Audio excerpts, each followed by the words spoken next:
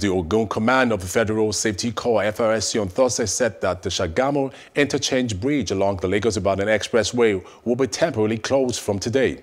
Clement Oladele, the Ogun Sector Commander of the FRSC, said the temporary closure was due to the damage caused by two tankers that caught fire there on Christmas Day.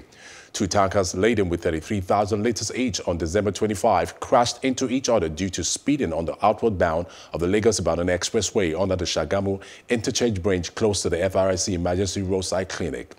The sector commander said the FRSC had invited some engineers from the Federal Ministry of Works and Housing to assess the bridge. He added that they will also confirm whether vehicles could still be plying it due to the intensity of damage done to the section of the bridge on December 25.